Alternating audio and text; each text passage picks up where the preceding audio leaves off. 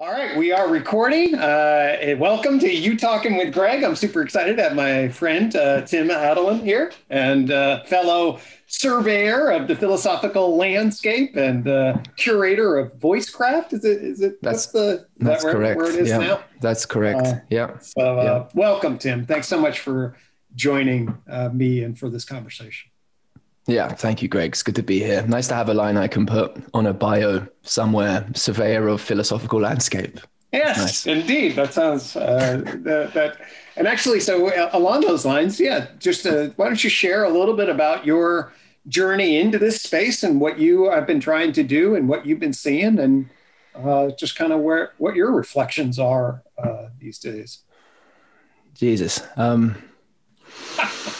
I always find myself in some stage of feeling quite in touch with that, and then other times not so in touch with it. But I think the journey probably looks like, oh, Jesus, you are a psychologist after all. That makes me immediately go to childhood. But it probably looks like. Tell me about your mother, Tim. Yeah. Yeah. Well, she's very conventional, and Okay. yeah, I'm not particularly conventional, although I can sound like it in some contexts. And I think probably some sort of combination of profound mistrust of authority, leading to a very powerful seeking journey that led me into philosophy, ultimately into academia to some degree. I eventually finished a master's in philosophy after attending a bunch of universities. And I've been out of that for about 6 years or so. And I sort of realized throughout that recursively that what was really drawing me was something much more, kind of like in the moment, meaning laden, kind of conscience on the line in some sense, full being on the line, kind of seeking in relationship to reality and the nature of consciousness. And so I sort of recognized that communication about most things that mattered, most things that sort of destabilize the psyche and fill us with uncertainty and doubt. They're difficult things to talk about, and that we don't really have much of a skill set to talk about these well together distributed in our culture, certainly not in my family. And I don't think, for my part, at least in my experience in the academic institutions I was a part of, the grad departments and the philosophy departments. Oh, really? I thought academia just totally relaxed with these issues. Yeah, right. So I thought, well, that world is not for me in so many ways, and yet I want to be involved, as I still do. I want to be involved such that my whatever in me that can sense a kind of authenticity or commitment to the transformation of really consciousness together in some way that's open to being in touch with reality, that I could sense that was being offered, and thereby in some sense really develop the kind of peer type relationships and mentor type relationships with people and minds and hearts who I consider to be really, Zach Stein's term, teacherly authority, really deserving of that teacherly authority and really capable of collaborating, and therefore, and to look at that at the context of that. So not only who are the people, what are the processes by which I can come to understand who these people are, but also what is the context and rhythm of gathering so that we can actually become more than what we are individually, and nevertheless contemplate the nature of things and perhaps what ought we do about them. Something like that drives me. Let's take a second here and just appreciate that. I think that's a very I was reminded of Rory Bhaskar talking about the importance of seriousness, because he was critiquing much of academia and was like, you want to be both authentic and serious, and I found myself often saying, well, what does this mean in relationship to our real life? Right? What's the connection between this academic shit and what I do embodied in my life? I need that. I definitely need that. So anyway, those are just some of the associations that I have. And I just want to honor, to me, that's an unbelievable question that cannot be overlooked. And it's a shame that I think there's a shell of a lot of activity in which it is overlooked, in which it's denied or shuttled to the side, or that's not what we're doing here. We're doing something professional or whatever, but then it's hollow. So the insistence on seriousness and authenticity and realness and the consciousness erasing of it, I just want to honor that, because I think that's an unbelievably crucial, kind of accountability of what the fuck we're doing. Yeah.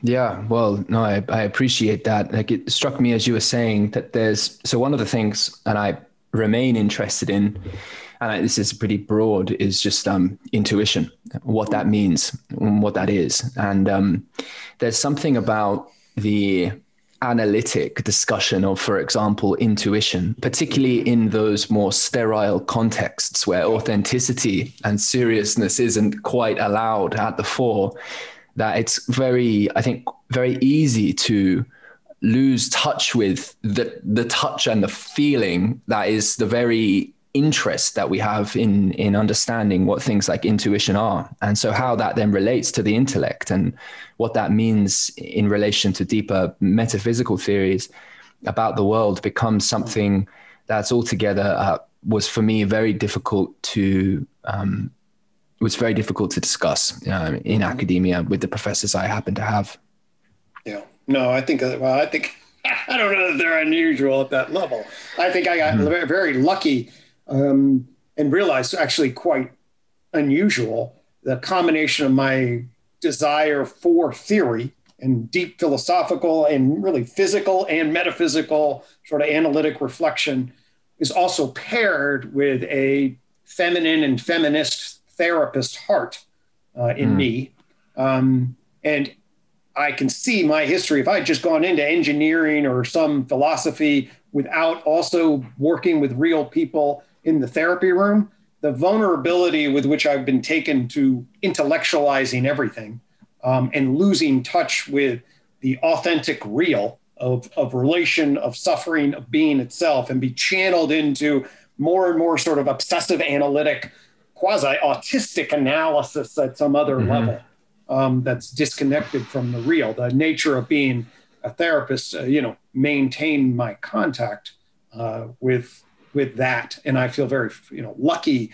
And I too often see, the failure of disconnect. So I have a deep appreciation for your bridging that and insisting on it in a particular way. And I believe that it's absolutely essential for us to revitalize. The saying that I'm offering in like the first 20 or so blogs, we'll see if it gets old or not, but this, I'm committed to the first of these podcasts is at some point I introduced a saying. So I'll introduce it here and see if you want to riff off of it. Sure. Because it speaks to the issue of at least some of the UTOK vision in my own journey. And I think it would speak to yours. And so the mission here is I'm in search of or seeking a coherent naturalistic ontology that can revitalize the human soul and spirit in the 21st century. So that's sort of that's the journey here. And to me, when I was listening to your story, it's sort of like, hey, there's analytic stuff. It's the connection between the authentic experience, our soul and spirit, in relationship to analysis, and how, what are we doing in relationship to that? Yeah, I mean, it's a beautiful vision. The first thing that strikes me, there's two things that kind of come at once.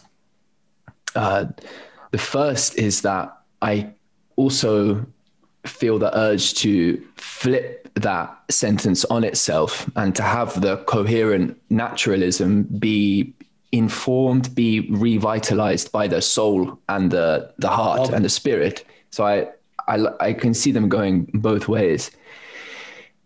And then the other thing is more of like an intellectual seeking of the way that you're holding the definition of naturalism in relation to supernaturalism. I would, if sort of, I mean, I just see these things defined different ways. Like I see some philosophers, for instance, define naturalism in a way that excludes certain theories of consciousness for, like, sort of lumps them in the same category as a kind of hand wavy kind of desire to appeal to a black box of some weird metaphysical axiom that we don't understand, and that is actually making sense of everything for us. And so we don't really have to have a coherence to our overall way of voicing our relationship to reality. And that I don't go so much for. So maybe how do you define that? Yeah, right.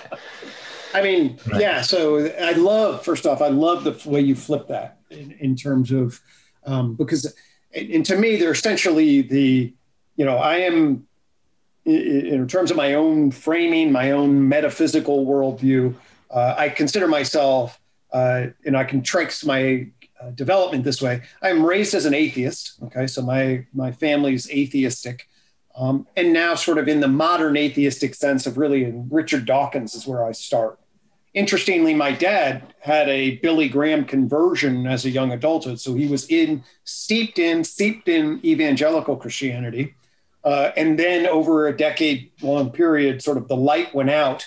And so he had concretized belief, evangelical beliefs, and then lost those evangelical beliefs and then transitioned into academia and atheism and became a professor of history.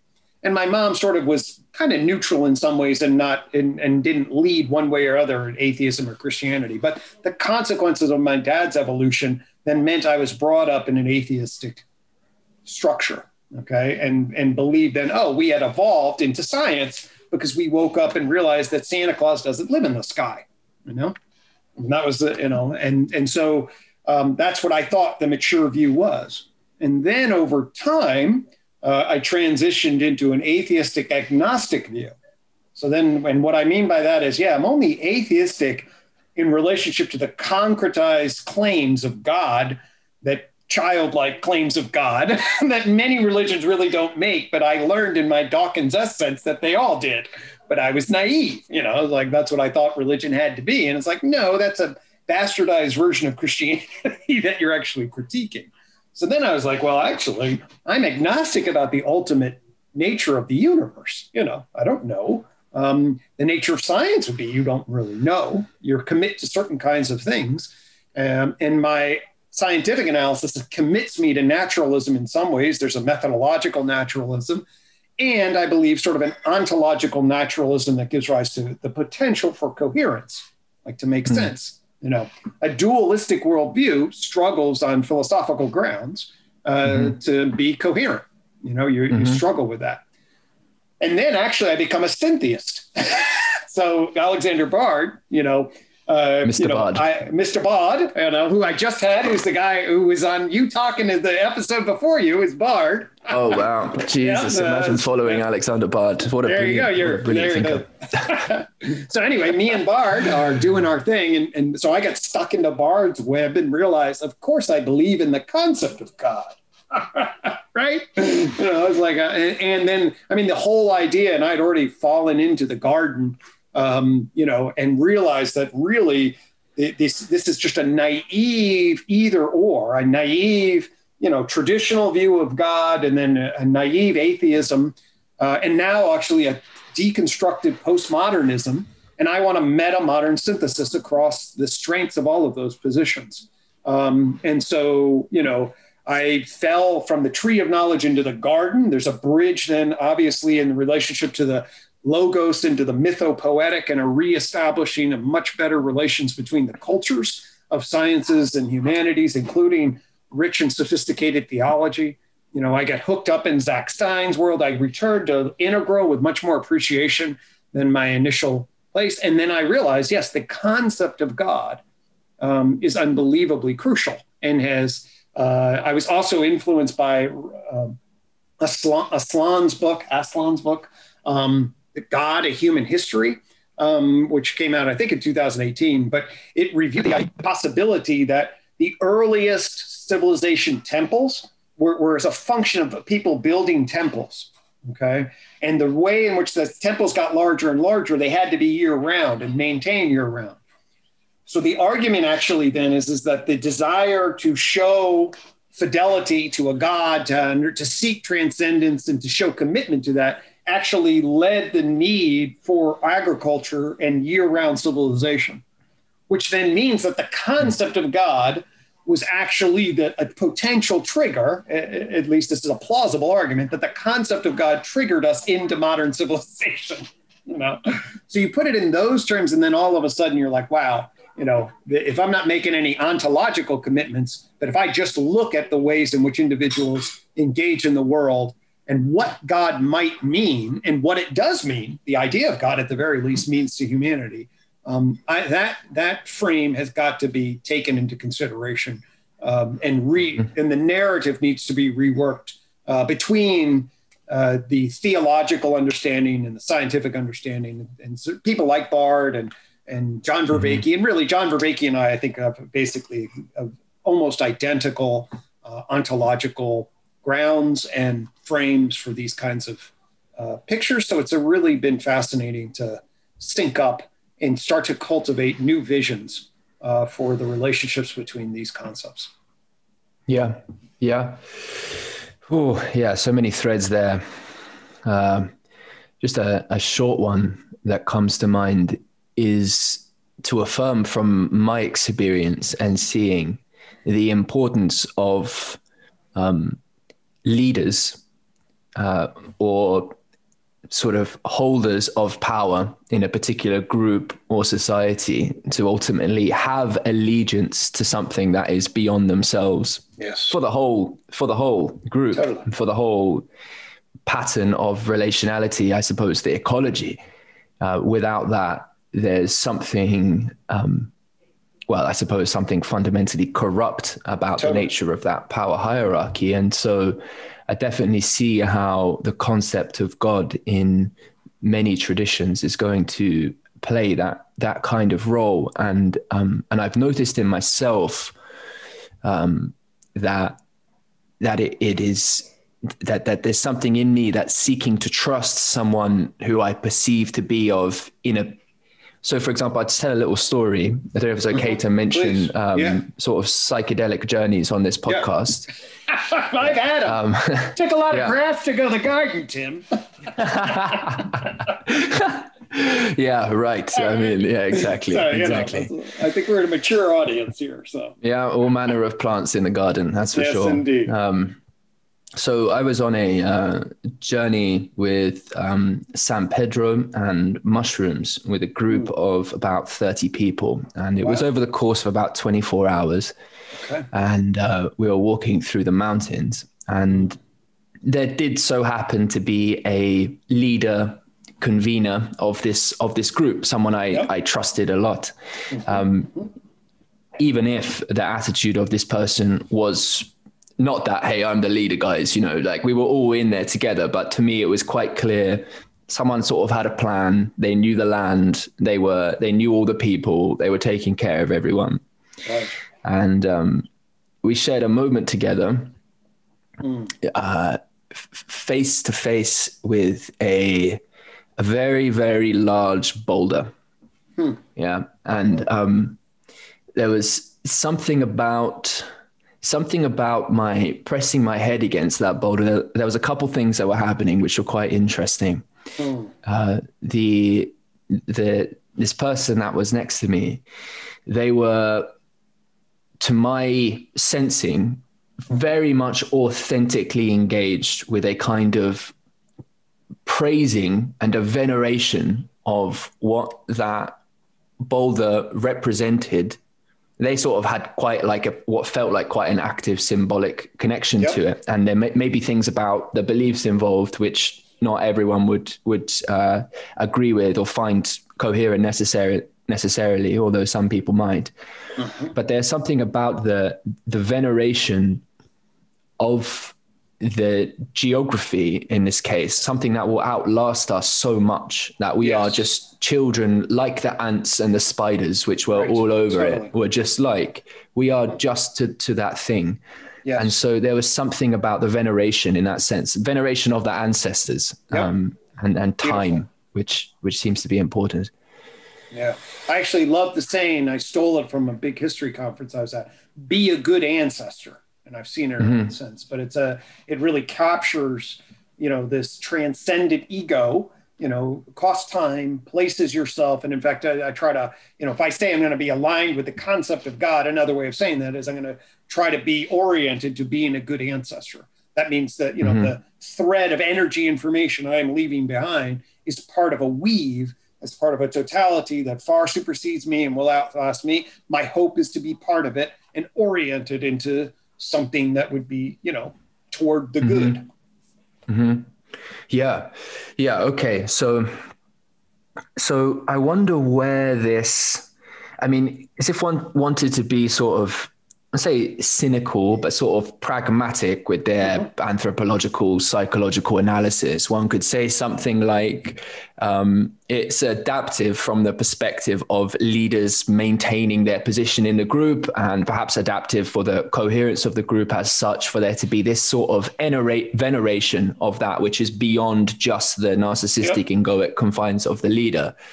And one could possibly make the case that this is some sort of evolved societal behavioral disposition that maybe comes about X amount of tens of thousands of years ago, but was something that was emergent. And what we can say about the nature of that veneration of the whole in that way, previous to that emergence, all of a sudden we have to start bringing in different levels of analysis, and how that transformation, how that leap is made in what that disposition is, or what is occurring there, becomes, well, I'm interested like what your voicing of that is, if you can sort of see the thread I'm trying to pick up. Sure.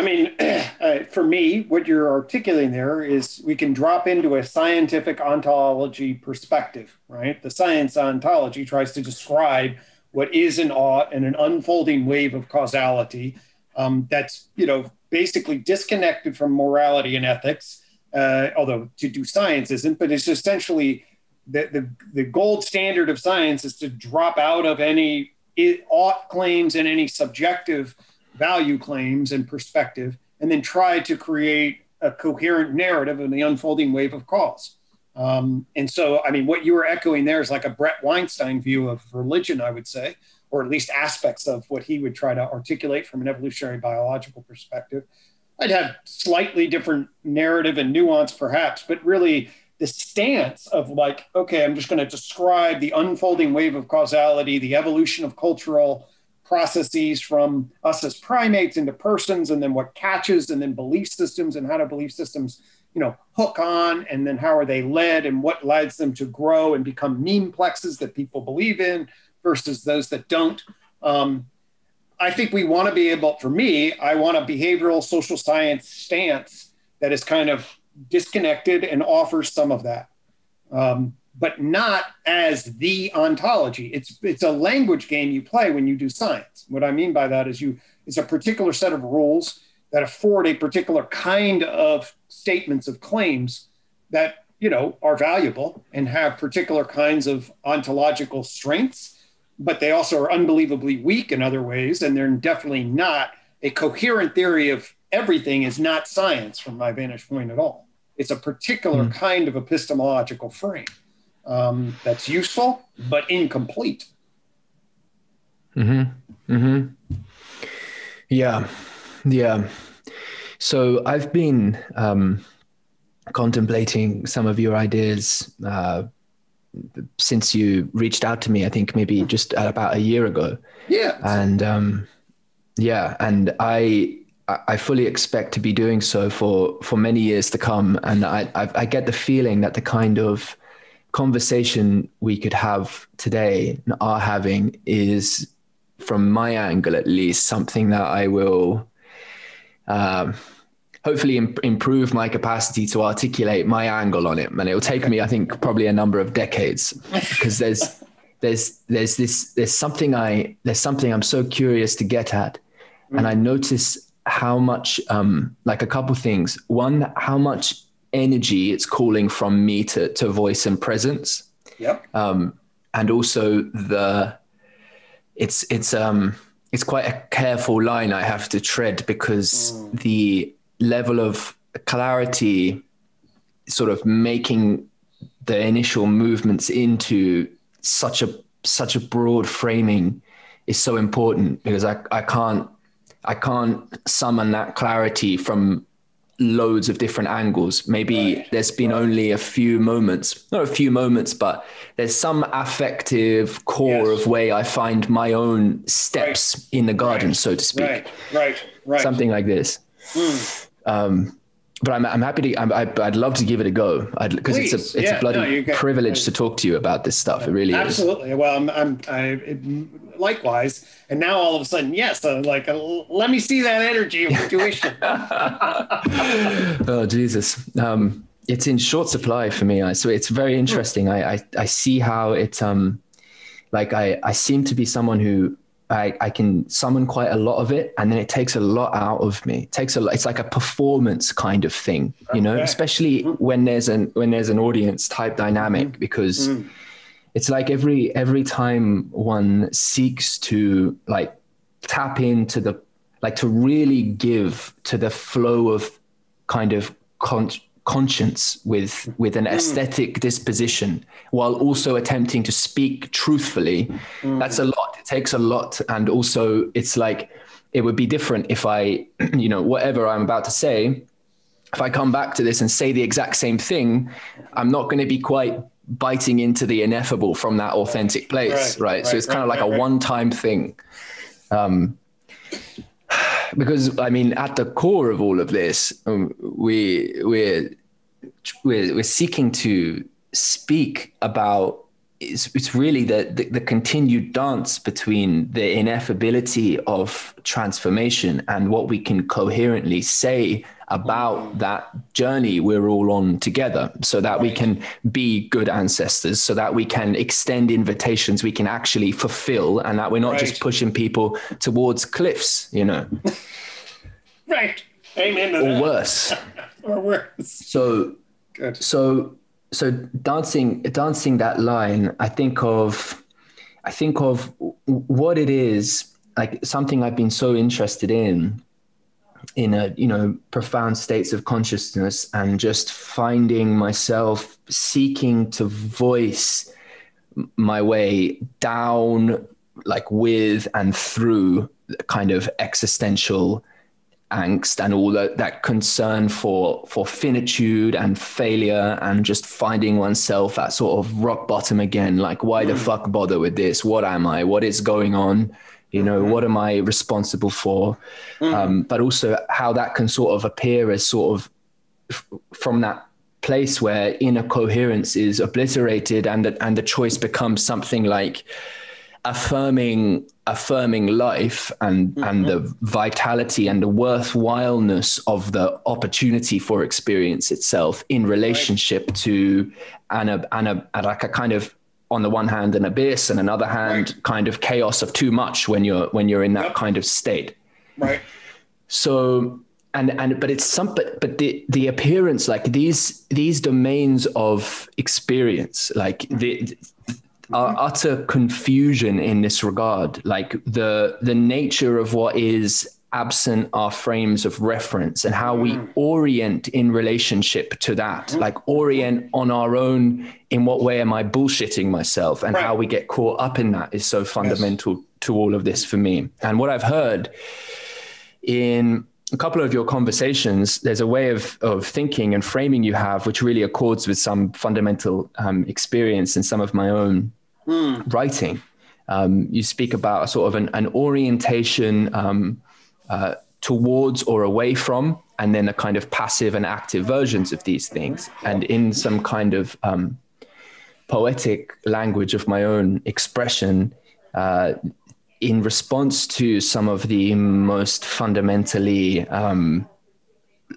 profound and obliterating, in some sense, pure and innocent kinds of experience I've had, like the orientations, the modes of orientation of confrontation and surrender, broadly this coming towards a kind of bearing myself, like walking right up to the edge of my boundary and holding the kind of truth of, hang on, being here matters, involved, real, like moving towards, and we can see like at another level, like a positive version of that. It's like, yes, like you are real. What you are matters. You have something to add, but you know, you overstep that boundary too much. You hold on too tight. You've got that egotism, that narcissism. I'm jumping a bunch of levels here from I'm tracking though. And then the surrender being a kind of allowing within and ultimately giving way to the flow of another, having one's own boundaries in some sense being ingressed on, but appropriately so or inappropriately so, because one has not in fact held to what their nature is. And I think of something like that, those modes of orientation, as being like, when I consider the nature, like the functioning of cells, when I consider the possibility for coherence between self, other, and world itself, something of this, like how it binds, how there can be coherence and continuity. These modes seem to me very important, and I see that as like a fundamental through line, right?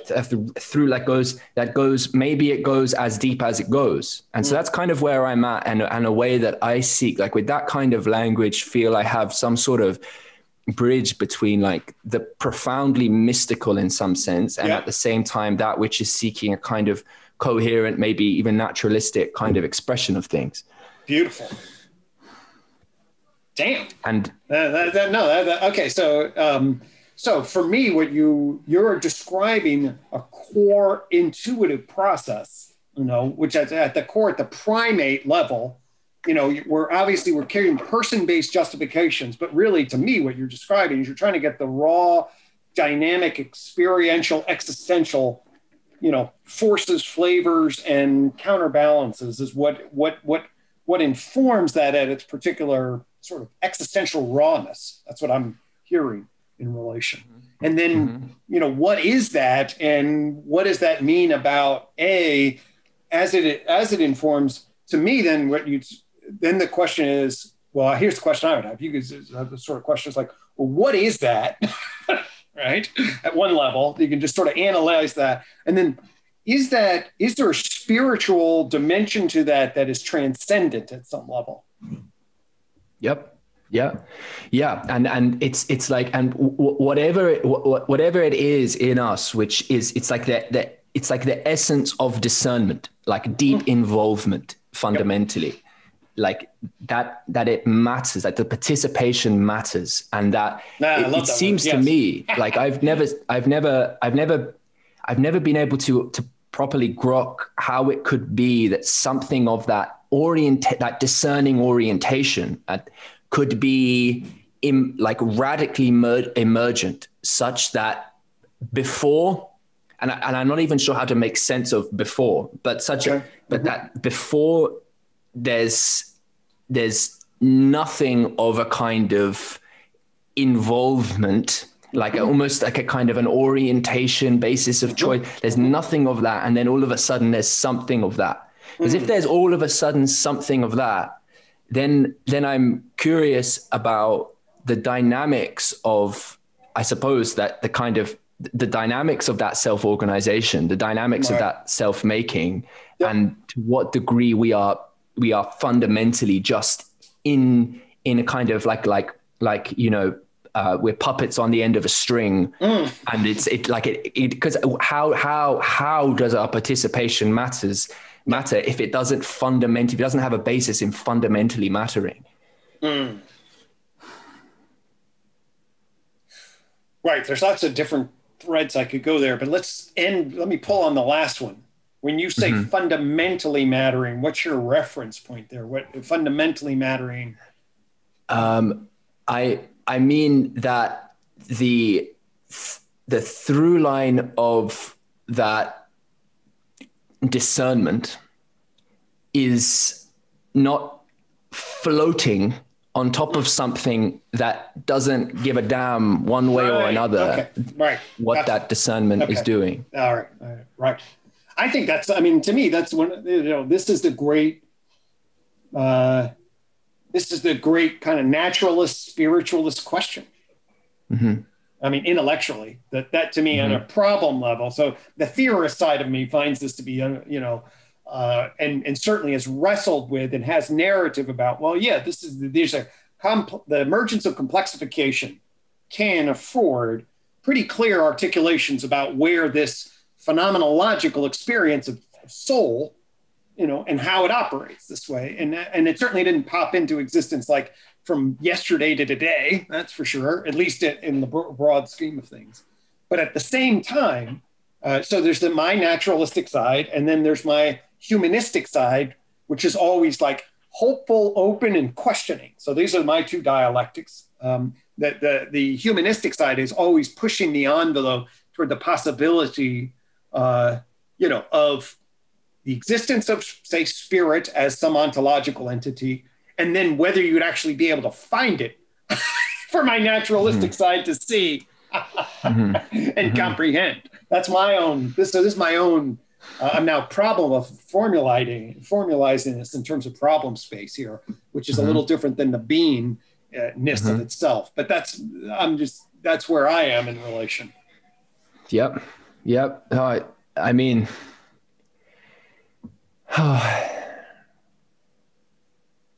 it's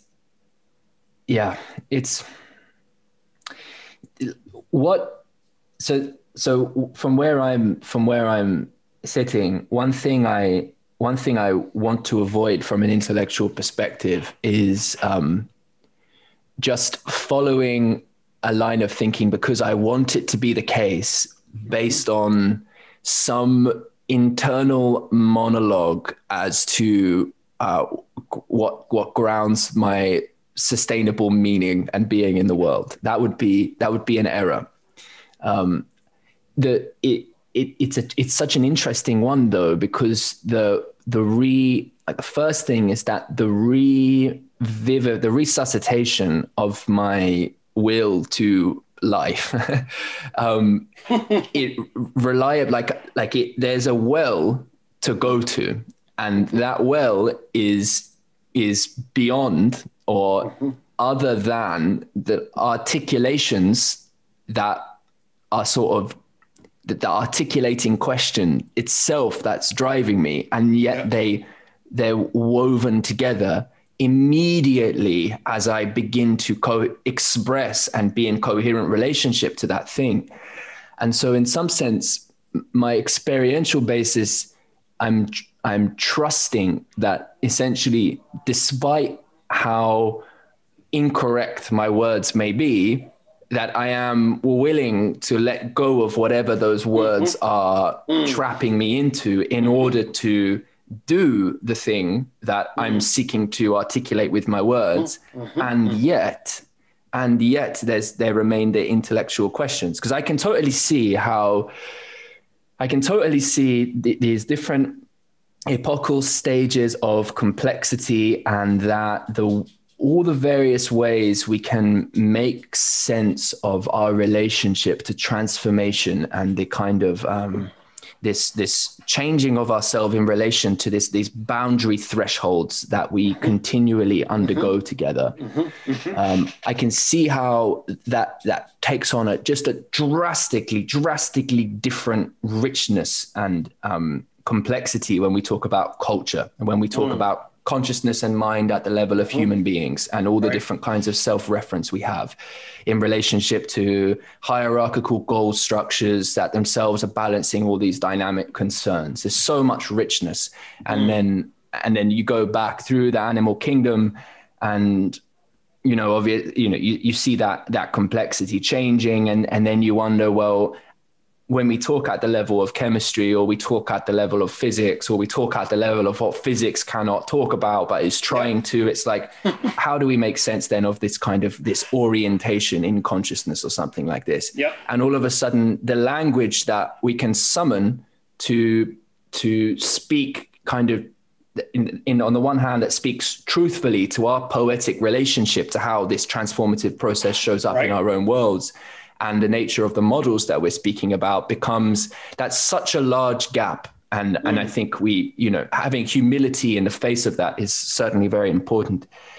And yet I continue to think that something about the nature of self-organization, self-making, like the relationship between self, other, and world, that like the essence of like coherence, like for there to be an like a fusion between things, or interaction or relationship, we're left with a kind of baseline conceptual necessity to even make sense of anything at all. And then I just consider like what's like, then I am just left looking at metaphysical vitality of a kind of elan vital, of a life wheel. Like why movement? Like why the fuck at all? Like just naming the thing as something seems to be happening. And whatever that something is, necessarily, we can say without any intellectualizing, or necessarily continues to infuse me, right? Or I wouldn't be it, and I'm continuous with it in something distinct. It's like,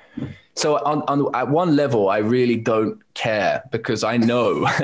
Do you know what I mean? Because absolutely. So I don't know, man. It's such a beautiful it's such a conundrum, a question. I think there's important things to say regarding, for instance, like talking about narrative and teleology, and, for example, how we relate to ourselves in relationship to these big questions and big positions becomes so important, because the concerns, for example, that John raises so frequently around the fixation of teleology, for instance, and the finalization of a story that's missing something more, like it's not able to really hold or make sense of the continual need, like the ongoingness of relevance realization, and the ongoing of transformation with respect to the novelty and potentiality in existence. Like this is very crucial. And we are in a position where our stories seem to need to adapt to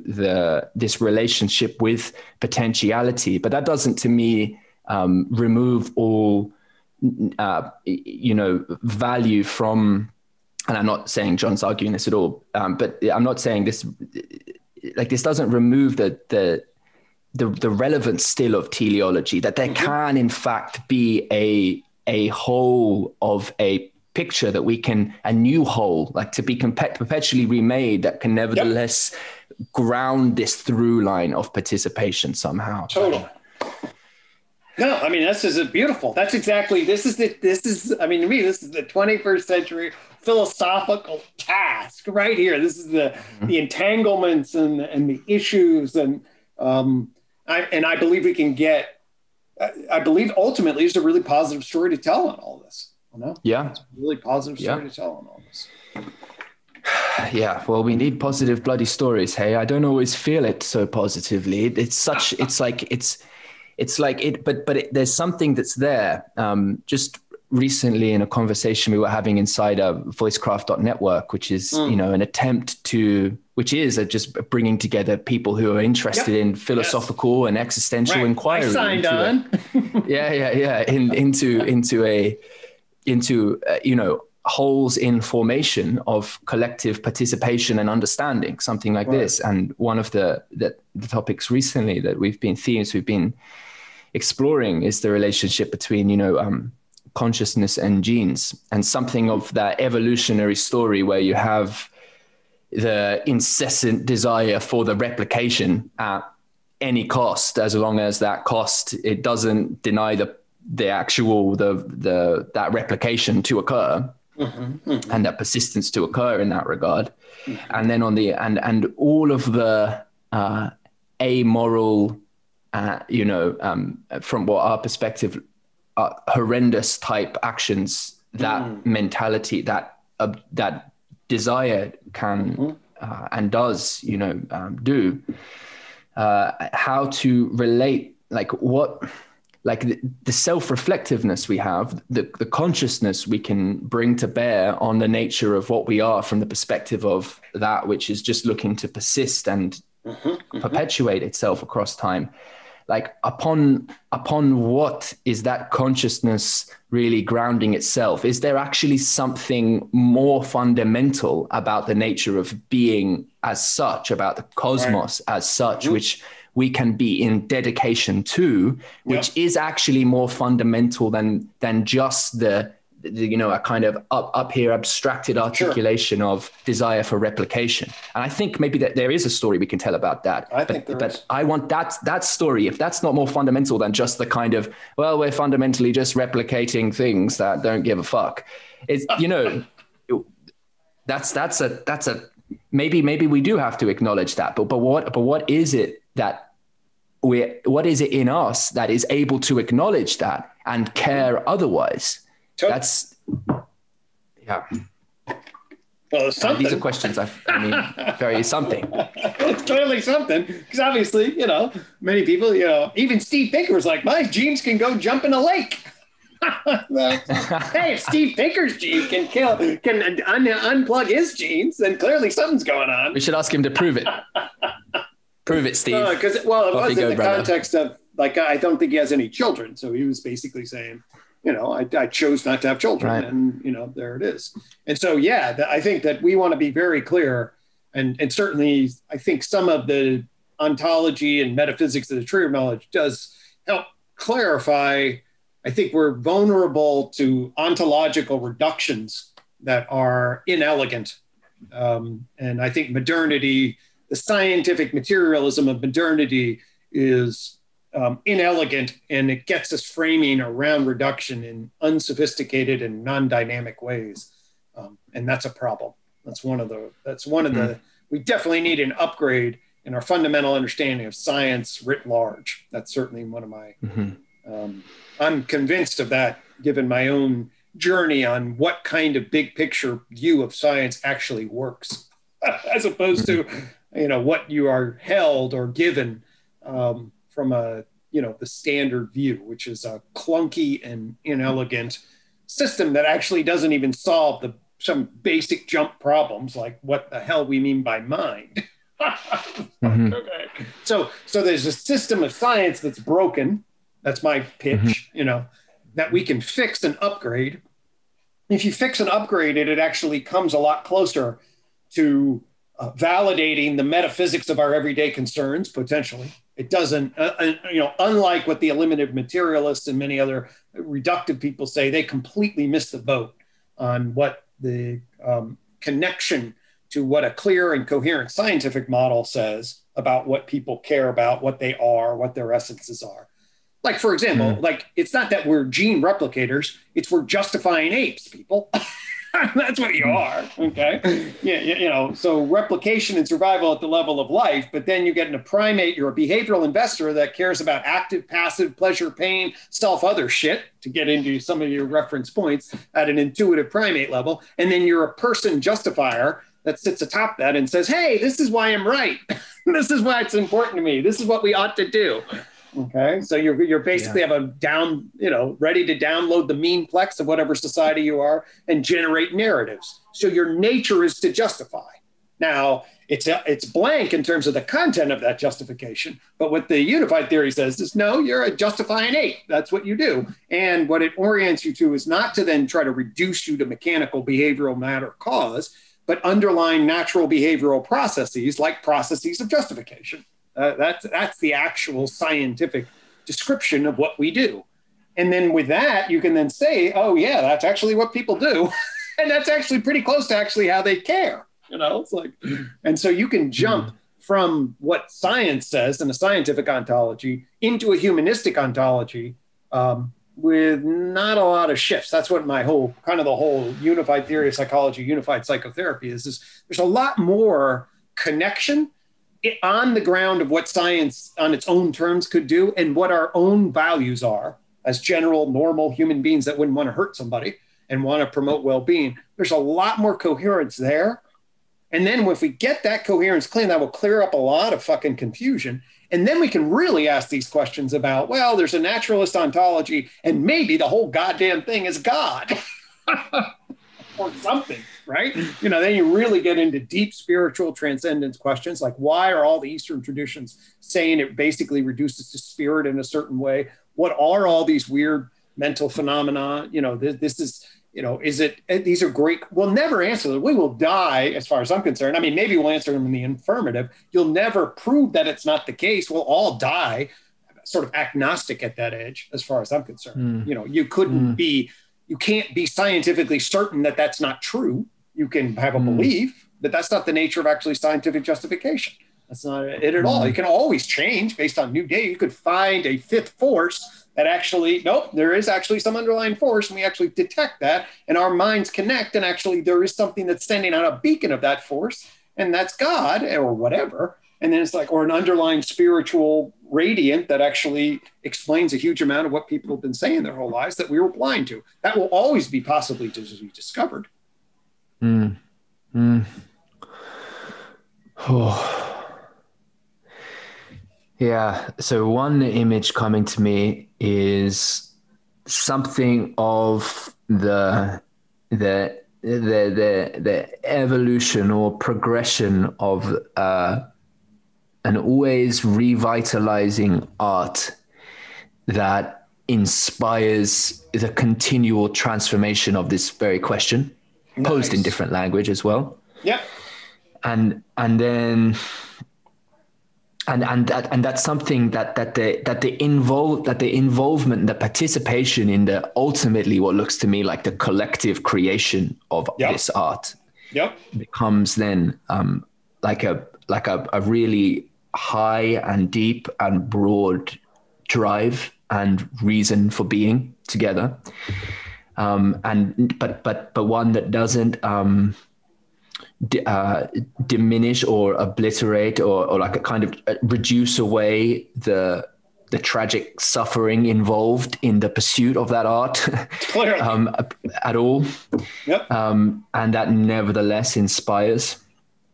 So that's one image. That's a beautiful image. And that, to me, my hope, when I say that, I'm hopefully, you know, I'm also scared as shit, by the way. I'm looking, wherever I'm sitting, it's like, oh, over there's heaven and maybe there's real hope, and over there's hell and there's real likelihood of that. So the horizon to me of our human situation feels there's a kairos of the moment, to borrow John. You know, John's getting me up to speed on Greek.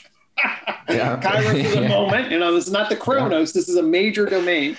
And what we do now has lots of variance outcome in relationship to the downstream consequences. And, you know, the outcomes right now are at one of these, you know, phase shift points where you can phase shift up and all of a sudden be like, oh my God, this gets networked together. And there's a, you know, potential consciousness that's awakening. And all of a sudden we awaken to the good sides of our natures, realize that we're so much wealthier than we ever guessed. We can distribute that, create a safety net, foster the kind of growth and connection with each other that then, you know, I'm never going to be utopic, but it's basically like, hey, we can do a lot better than we're doing. And then there's the other part of me is like, oh, fuck, we're actually on Titanic. It's already too late. We're going to hit the goddamn thing. And my kids are whether they're going to be in a society that actually sustains them, even though they're high water, given all their privilege, is, you know, maybe not. So that's where fundamentally my structure lands there. But the analytic and humanistic hopeful side is actually, I believe that there's a collective intelligence that's emerging that has the potential to sync up and to achieve an upgrade in our fundamental insight. And if we do that, we can create a resonant understanding. And I can even justify that. I can justify that completely scientifically through like the tree of knowledge. I can also justify it spiritually with the empirical transformation. And I get a spiritual charge off of what's called the singularity. Okay. So I don't know if we talked about this at all. I mentioned in a number of different things. So the singularity, I'm sure you've heard, you know, there's the idea of There's a technological singularity. There's a social singularity. There's all this debate about what the hell singularity is. Okay. Mm-hmm. There actually is a pretty simple formulation for what a singularity is. Mathematically, a singularity is just 1 over x as x goes to 0. Okay, so at a basic, you can't divide something by 0, but as x gets smaller and smaller, 1 goes to basically infinity. That's kind of what a mathematical singularity is. Okay. So now, in terms of evolution, a singularity, what they tracked the singularity is they basically did, what is the time it takes for the next big innovation? Okay, it's time between innovation. All right, so if it used to be billions of years, and then it's millions of years, and then it's thousands of years, and then it's hundreds of years, and then it gets smaller and smaller, as that's x. And then as x goes to 0, okay, you move toward a singularity. All right, so that's a simple mathematical thing. Now, here's what's unbelievably miraculous as far as I'm concerned. And my analytical side to me looks at this as like, shit. I don't know how to explain this. Maybe the spiritual guys win this one. Right? From an analytical point. I mean, this is it. So in 1997, right? In 1997, me, Mr. Little, atheistic scientist, draws out the tree of knowledge. All right. That's what happened to me. I drew the 4 cones. And then I was like, hey, clearly each one of these cones after matter represents an information processing communication network. That's what cells do. DNA does that. That's what animals do. That's what the nervous system does. And that's what language does for us as people. Okay. It's an information processing communication network. All right. So once you then see that, then it obviously follows, well, is there another one?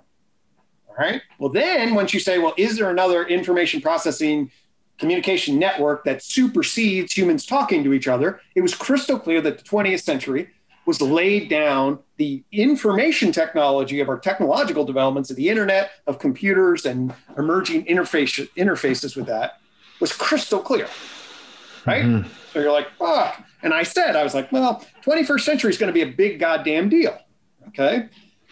And then I started to see that there's a 5th joint point that we were going to transition through the culture person dimension into some digital virtual.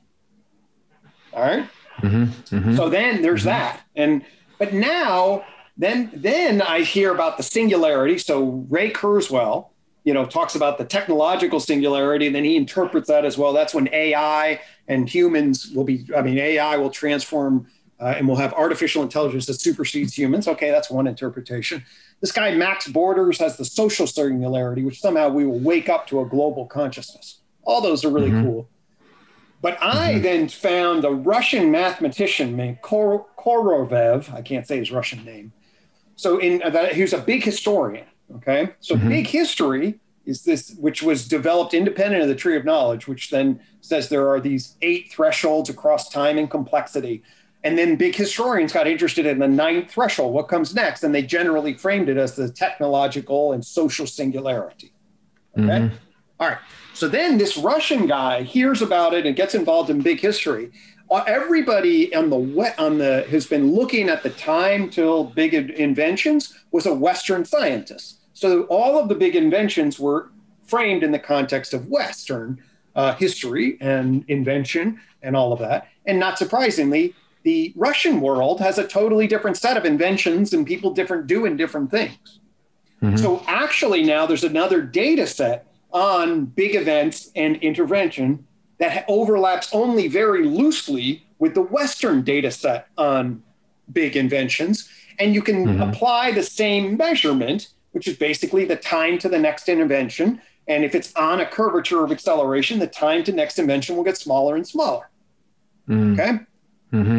So the Russian mathematician applies a super simple singularity curve to the Eastern Russian and the Western map. Okay.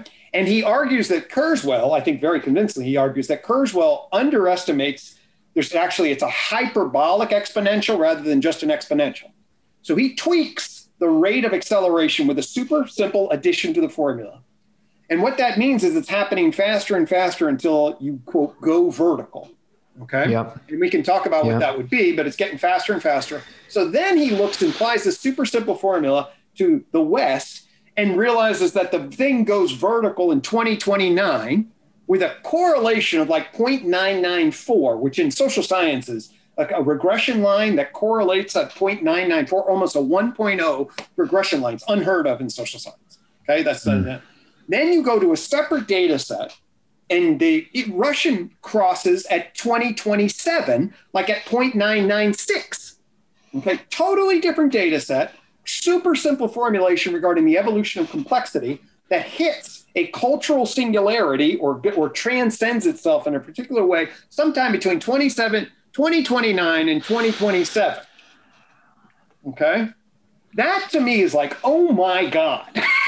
Yeah, like, you know, it's oh my God.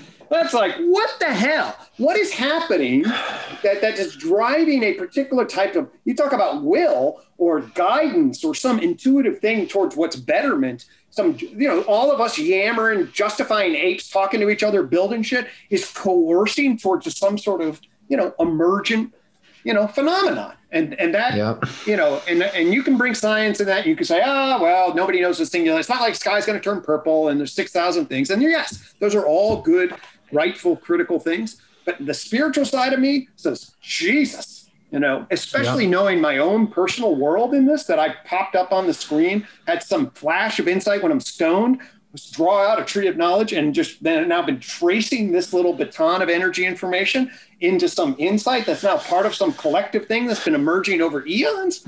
I don't know how to explain that. Yeah. Wow. what an incredible articulation that was. Oh yeah. That's a lot to process. So, okay. I want to ask, so the words, know thyself are coming to me and I want to ask you about the relationship between justification, the systems of justification, and the process of coming to know oneself, the process of coming to know oneself as part of a whole. And well, that's probably enough to start with. Yeah, actually, that's kind of it. Yeah, well, you know, right. That's good to stop because that's actually, I mean, you know, often the right thing to do is just ask a good question and sit with it for a little while. Right. Mm-hmm. Okay. So, and, you know, just to know that it's a good question, I essentially asked that question in 1996.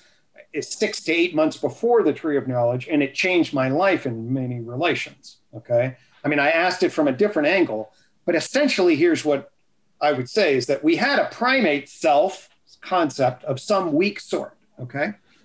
But then we layer on top of that this person thing. Okay. This explicit self-conscious reflective thing that then lives in a field of justification. All right. Lives, in other words, you get socialized as a kid and your parents and your friends, they do everything, but it's all networked together through a system of justification. You have to learn what you can do. Was the justification field sort of more or less set previous to the capacity to influence it explicitly? Well, for us, as we get born, certainly for every individual, born into a pre-existing field of justification, which as a 4-year-old, you just download. Yep. So for those apes with the early self-consciousness, moreover, like, let's say like a couple million year time span, would it still make sense to sort of recognize some sort of psychological, some sort of, coherent dynamics to the field of consciousness that was more or less, if it was shifting so slowly through implicit and non-explicit changes. And so it didn't pop into being. It was just so we can actually try. I would say we can track this pretty cleanly. Okay. So the other apes probably, there's good reason to believe, of course, we're cousins with all existing apes, but the other apes probably haven't changed all that much in the last 2 or 3 million years. There's good, 5 million years. Okay. But something happened to our line. okay? And there were a couple of different things that clearly happened to our line. The first thing that happens to our line is a transformation in our cooperative social, what some people call it the social proto-cell. And what he means by that, this guy Klaus Anderson, who I'm on a list with, and just actually shared a new paper today, so it's on my head, but I thought it was brilliantly done. But basically what he calls is the socio-ont, which he means by the sociological ontological unit that emerges kind of like a superorganism in humans in ways that are quite different than other great apes, okay? Meaning, what do you mean? The network of cooperation and role and the complex adaptive activity of hunting and gathering together as a unit is qualitatively more sophisticated in terms of coordination and understanding part-whole relation and reading the field, okay? And the other piece of information that we can add to this is Michael Tomasello's work on the emergence of implicit pre-linguistic we space, he calls it. The we space is the capacity for intersubjective, implicit intersubjective shared attention and intention, okay?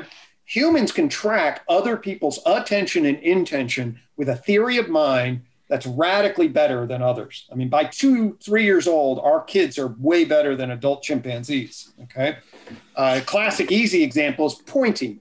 Humans intuit that if you point, you have an intention, and I'll track and I'll look back at you, and I'll look, and I'll see.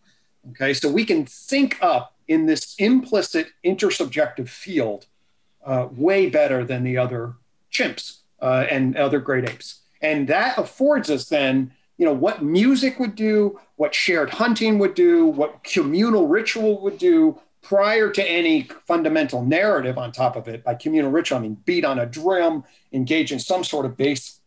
Now we know that 500,000 years ago, they weren't doing a lot of symbolic ritual, but they were certainly engaged in a lot of cooperative stuff. We find fire and we start hunting big game in big sort of ways. You're doing lots of really intense, stuff. And we're probably mimicking each other, engaged in gesture, and then you get broken symbolic communication, like antelope there, and those kinds of opportunities. Mm-hmm. And because we have the implicit intersubjective field and increasing brain, power, our brains are getting bigger, although that's an interesting track in and of itself, but whatever, our capacity for symbolic tagging and shared implicit intersubjective space is clearly up, meaning, and crucial. And then the argument from Just is then 100,000 years ago, we shift from broken symbolic communication into propositional claims. And propositional claims is sort of like going from a distributed nervous system to a brain. I mean, propositional claims fundamentally change the nature of linguistic communication. And then that crowd hooks itself and starts the process of cultural person evolution, the evolution of systems of justification that then are reference points of narrative and question-answer dynamics and all the things that pull our, unique mental capacities into this coordinated form. And then that takes off and, and we're the unbelievable fortunate, John talks about psychotechnologies. Well, we built all of these cognitive psychotechnologies. I was just reading my son's articulation of, he's in a history of math class, okay? And he was doing the history of Huygens, was a great mathematician and physicist. And he basically was looking at games of chance and built some of the earliest probability average assessment stuff just 500 years ago, okay? And the difficulty that he had determining what was a fair bet, on a super simple thing. I was just, this is fucking just averages. And the whole point is actually 500 years ago, the concept of an average even over five numbers, divide by 5 and give you an average and what that mean would be. I mean, the best mathematicians in the world didn't have a good understanding of probability and stats in that kind of way. That's 500 years ago, my point of it is that, we have all of this unbelievable architecture. And then all of a sudden we hook into this propositional question answer dynamic. And then that creates this whole evolution of justification that's the accelerating singularity curve. And now we're actually at the cusp of potentially making a jump like the talking jump was.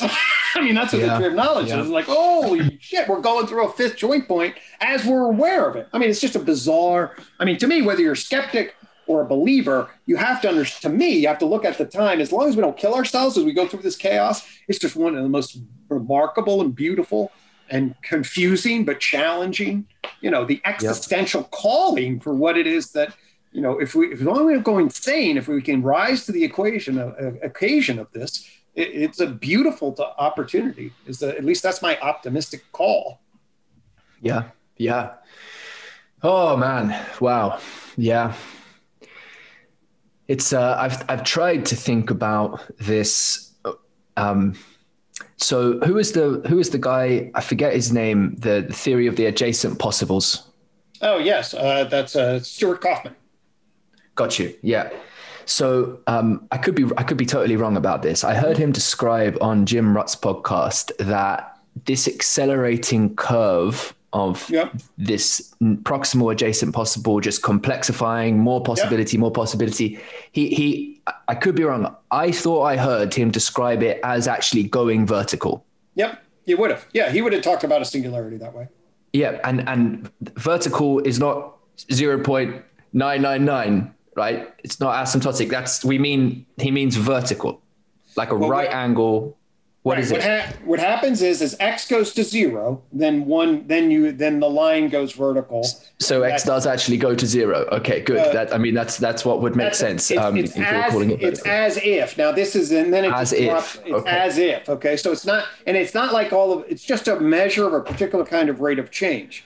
Okay. Right. All right, but it's close to vertical. But it's close to vertical. Another way of thinking about it, one way to think about it is, okay, you had an opportunity where you have proteins and other shit that's bouncing around, and then all of a sudden they get more and more, there's a subset that's getting increasingly complicated in the way it operates, and then all of a sudden you get a cell. Now that protein change went vertical, basically, and then jumped into the plane of life. And the plane of life then is a qualitative behavioral change shift. Now you're measuring something else that now is changing. So it's not operating on the same rate of change. So basically the measurement and the kind of evolution that's emerged is done. That system is now not appropriate that's not the appropriate lens to understand the rate of change that you're actually interested in. Got you. Okay. That makes sense. And I hope I'm not being pedantic here, but to say something goes vertical in this case just means we're now speaking about a different rate of change. But from this other perspective, it didn't actually go vertical. It just went close enough such that it's relevant to consider pace of change at a different level of being, reality, complexity. Right. So whatever rate of change that we had, now the things are happening so differently at this level that's essentially infinite. So that would be essentially going vertical. Yeah, it's so difficult. Look, I mean, I don't know. I'm trying to understand, emergence, and then to try to understand close to, like the infinity, like the close to. It's so interesting. Well, one way to think about it is imagine that I was trying to train my dog. Okay. My dog Benji just wandered around here. Okay. And I can start to train him. All right. And train him in basic, hey, sit and bark. Okay. And I start giving him words. And he starts learning more and more words and getting faster and faster. Okay. And then you could start to say, oh my God, he's learning more words quicker and quicker. Now, if I had that rate of change, then we would start to say, Benji would go vertical when he would join this conversation. Right. All right. So by the time we're actually measuring, hey, have you learned a new word here in the context of 3 weeks? This conversation cannot be measured in the idea of an entity that can learn one word every 3 weeks. Yeah. Right. Oh, okay. It's such a fascinating. I mean, for me, this stuff is like, because if we just plug in the word ethics, it becomes like, okay, how to conceive of the continuity of mattering through these vertical changes. And right. And I just I just wonder, because this is sort of now linking up with some of where my sort of effective energy in the beginning portion of this conversation is kind of going, because I'm always, is there like a way of, is it okay? Because I think most of us would agree that there's something in the, like, take the idea of a dog, there's something to a right treatment of a dog. Totally. You know? And like that, it's so easy to get caught in the kind of anthropomorphization of our relation with everything, but to get stuck in the justification of it without maintaining the through line of the mattering of that valuation. And okay, let's port this over, because I'm someone in these conversations, I can basically just, for probably a good 4 hours until I get tired, just keep on going up, you know? And that's, you know, it's interesting. And I would enjoy that conversation. And then there's a part of me that's like, okay, actually, much of the building that I'm seeking to do with others, we are doing together in a distributed fashion, is requires, you know, a foundation. And I think about now the artfulness, for example, of conversation and dialogos, which is a word I feel, you know, I'm slowly becoming more comfortable using. It was obviously, it's a beautiful word, you know, dialogos. And, you know, thanks to John Bavecchi, Christopher Mastro Pietro for bringing that word to us. The dynamic that the dialogos, the word, is referencing was something I felt attuned to before I knew the word, and might have just called it transformative conversation, meaningful conversation, or something like this, right? Yep. And there's something in there. For me, it's just referencing a kind of right relationality of participation in understanding and the mutual transformative process that we undergo as we pay and enact that kind of ethical relationship to ourselves and each other, in relationship, of course, with the world. And so, brilliant. Yeah. And so oh God, I'm going up again. I want to extend the dynamic of us being here together. And of course, we're using the technology of Zoom. I want to extend, like, it seems to me where we're heading, if I look into vision, that where we must head, like, what do I have the right to use that word must? Like it's somehow that same care and attention and intention, as you're saying, put towards this mutually transformative ethical process of giving and taking and rhythmically seeing together, so that has to be brought into a broader, I say, physical and, you know, just physical context, in terms of like an environment, a space, totally, where the patterns in nature, some of these, because we think of this going vertical, like you think of like the Fibonacci sequence, and how there's so much of, there's like a coherent order to the patterning of things that the creation seems to have to take in order for its perpetuation. There's a lot of variance with respect to the particulars, but there's something about then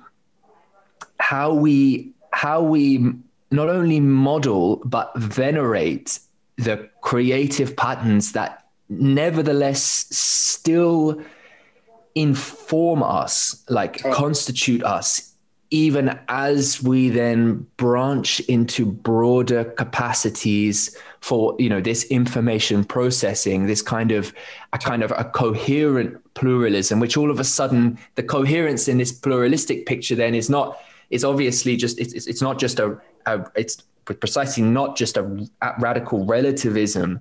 It's like a solar system. It's, you know, it's like another level of it appears that it's pluralistic from one vantage point, but one wonders once something goes vertical in this sense, if all of a sudden it's like, that's the body, that's the new body, right? And the process is going to continue of how that itself, so that's not final in that sense.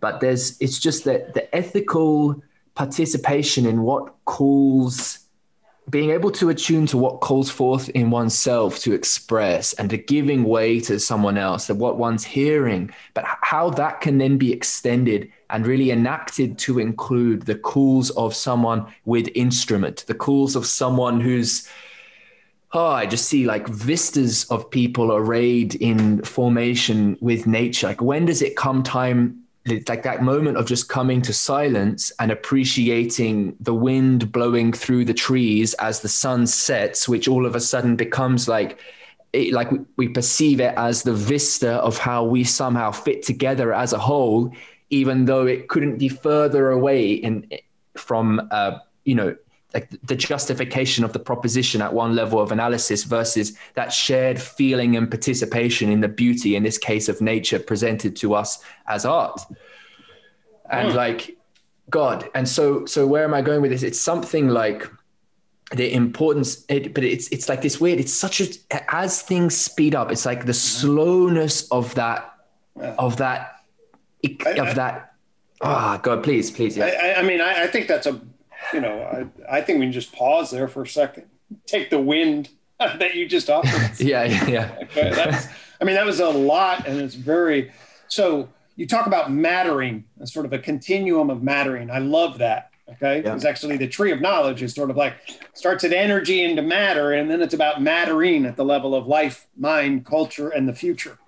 And you can really feel that, and you can then say, well, then it starts to ask ethical questions, and it would be horribly wrong for me to, if I just turned around and viciously killed my dog, that would be, unbelievably brutal, I've left the fish tank open and a few of my fish jumped out and I felt sad about that, but that's different, right? That's different. So I'm just saying there, it's like, so there are these unbelievably important ethical questions. And we need to, you just said an enormous number of things there that we can just stay with, which is sort of like, oh my God, we can get a coherent pluralistic view on the one hand. It's not preordained, but it's emerging and sort of clear. It then brings all sorts of ethical considerations, one of which we have to stay grounded and stacked across the continuum of mattering and stay connected in love and being to other people, anywhere from, my dog, and not being pejorative, but actually 95% of the people don't think and are not framed in this regard. And what I mean by this is a huge level of abstraction, let's face it, in relation. Yep.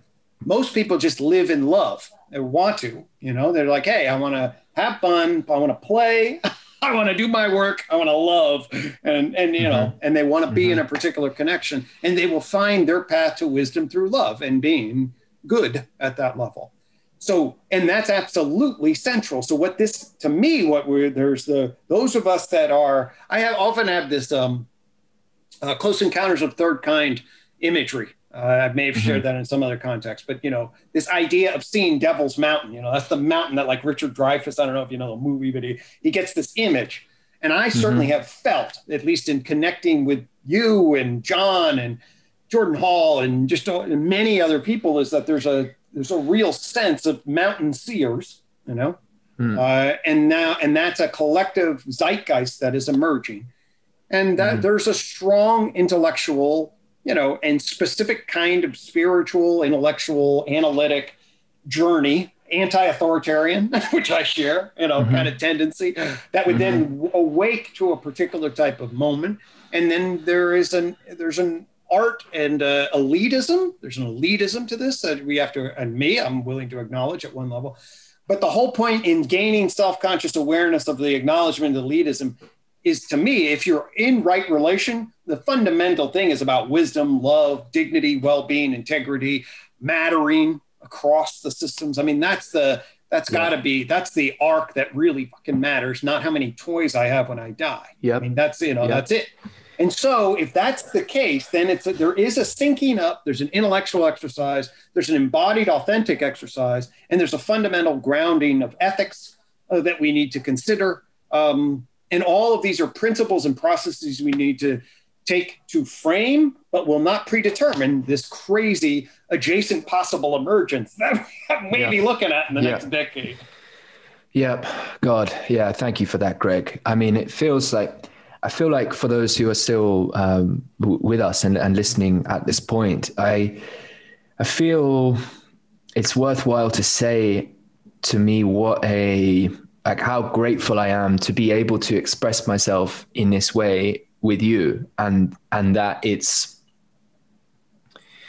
like, to say two things. Like, one is that, like, on the one hand, I feel I'm able to, it's not, when I'm speaking in a way that can be bringing in so much without probably to many perspectives, tending to and building out the ground all along the way, just kind of calling out there, and all of a sudden spiraling very quickly. To me, that process feels like I can only do that if I feel myself grounded, and that might not always come across if there's something I've said which doesn't propositionally map to where someone's at, because all of a sudden then it's like, where are you off to? Yeah. So it's like the combination of that, because when we talk about the ethical stuff, and just like, it's not to pay it lip service. Like, to me, whatever is occurring as I seek and speak with a kind of authenticity regarding these matters is the same orientation that has me like attend deeply to matters of conscience that are oriented in like physical touch and hug and a tear and love and these things. It's that, and so the manifestation of this with you, like, for me, it's a gift to be able to say so much stuff and have you're there to like go, yes, let's catch in all of these different ways, these other levels. Like for me, that's, and this is why conversation, and why ultimately the distribution of conversation is so incredible, because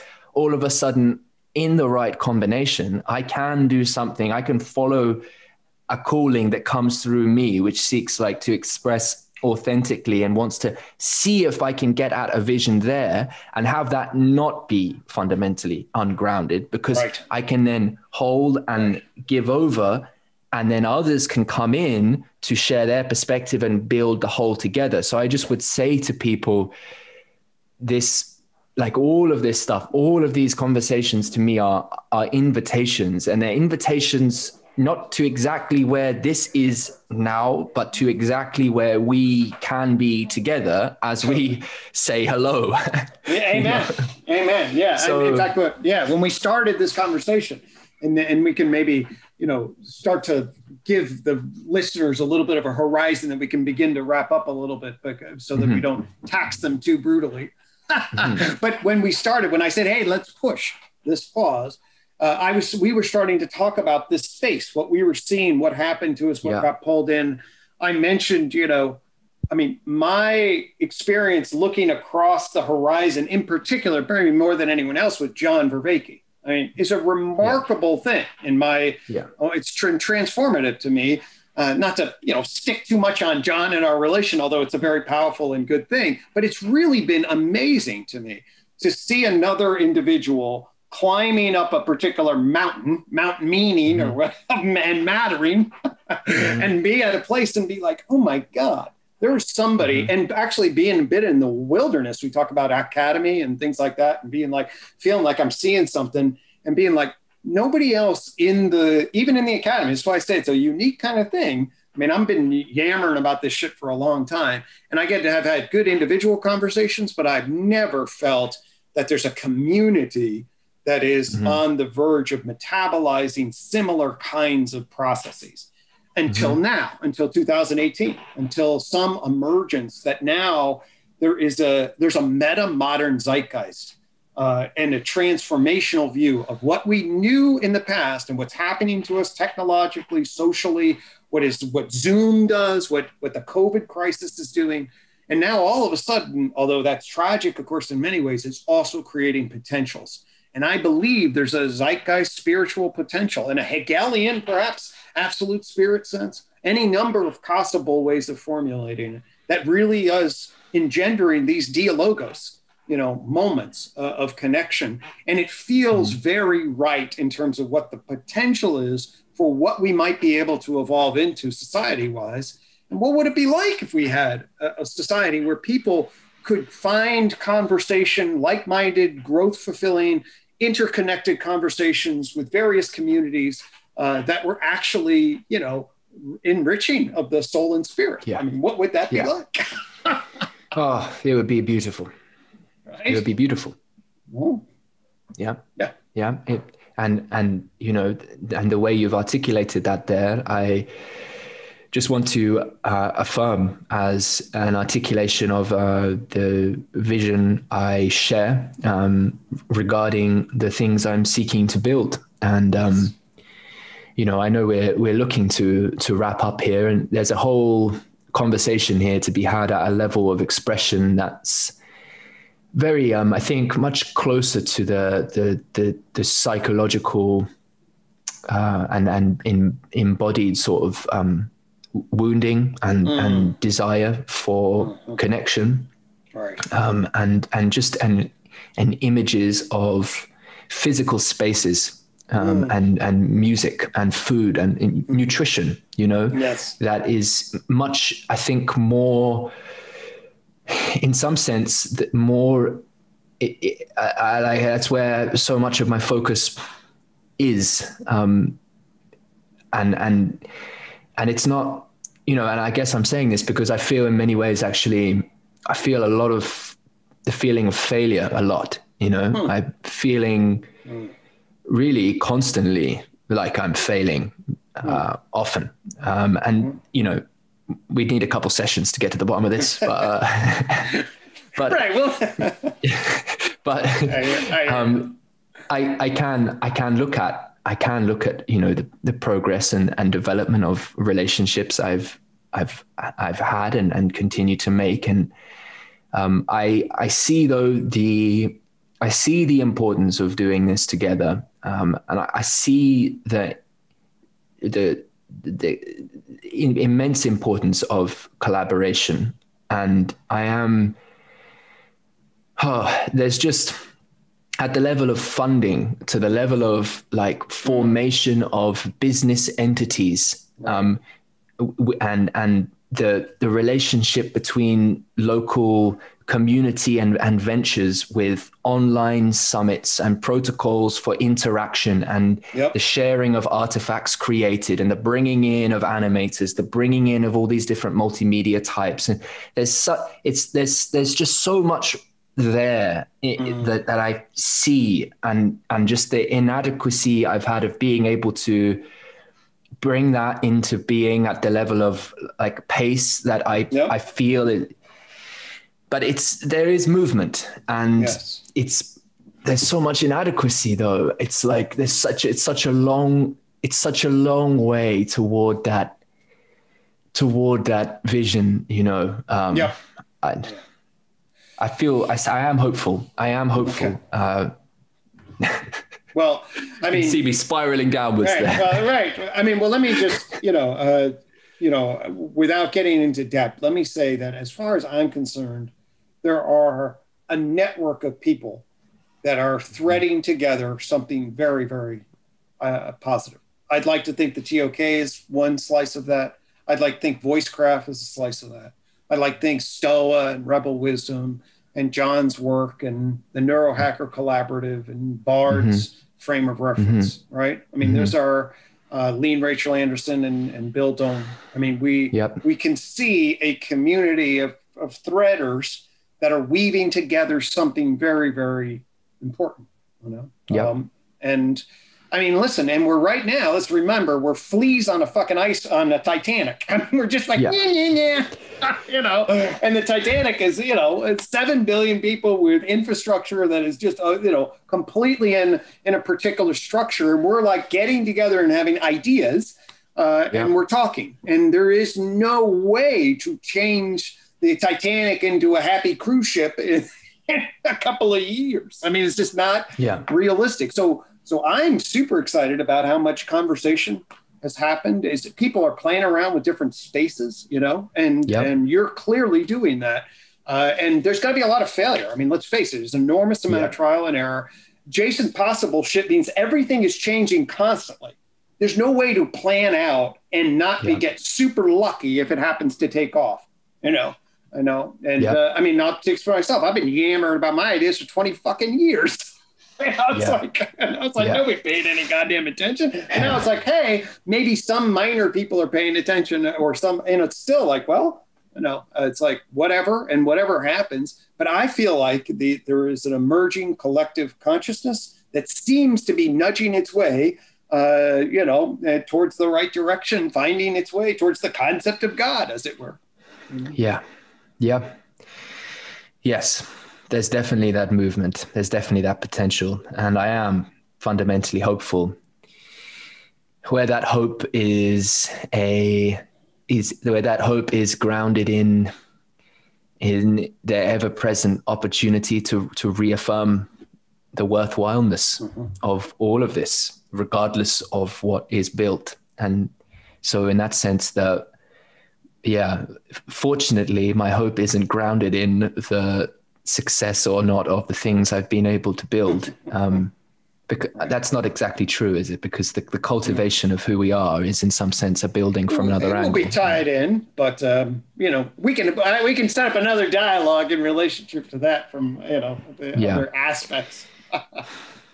Well, I very much hope so. And there's so many more threads of discussion, particularly into the ethics, ethics of the ethics of interaction in the space of the Bard absolute, Barred in Alexander Bard's language. Right. For me, this perhaps is not accidentally, but there it is. Right. Yeah. That's a tease to Bard. Well, I mean, this is a conversation.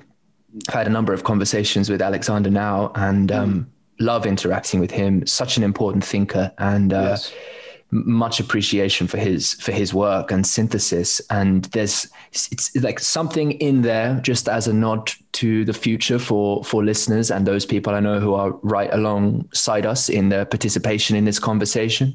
Something in there in relationship to these dynamics we attune to of this towards and away from, and negative and positive, and in there.